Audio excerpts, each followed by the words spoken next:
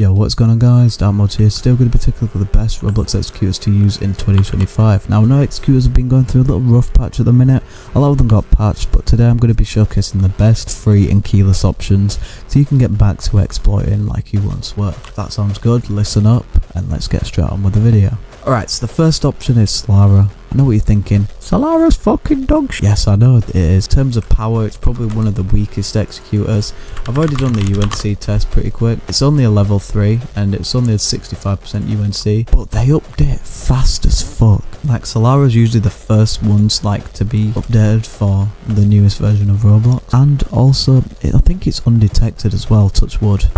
But I don't know if it is. But I've been using it on my alt accounts and I haven't got that client modification warning that everyone seems to get when they're using executors. Please, for the love of God, use alts and you should be fine. But yeah, Solara, it's one of those executors you don't want to really use. It's free and it's keyless, and in fact it works. It works completely fine. That's probably all for Solara. And let's get straight on to the next one. Alright, so the next executor I'm going to be showcasing is LX63. Now I've not really heard of this one, but like once I click on print identity, not click, you know what I mean, it will say current identity is 8, but I've tried the UNC test on this shit and it fucking crashes somehow. So like, yeah, if your executor's level 8 but you can't fucking do UNC tests, like that's pretty fucking shit, you know what I mean? But like, if it's better than Solara, I'll include it anyway.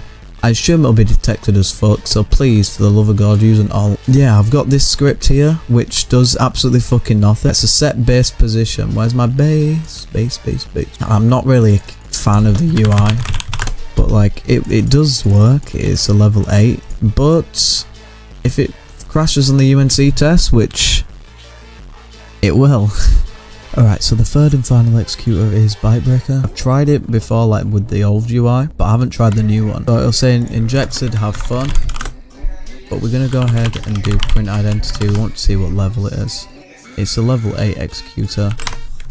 Now I think it is using velocity API because it did say velocity there executed, but this is a 98% success rate, which is probably the best one that I've showcased so far. That LX63 won't even fucking like run the UNC test. But I think if you want the most reliable executor, then you want to go ahead and choose Solara. If you want the most powerful one that has no key system, then I recommend Bytebreaker.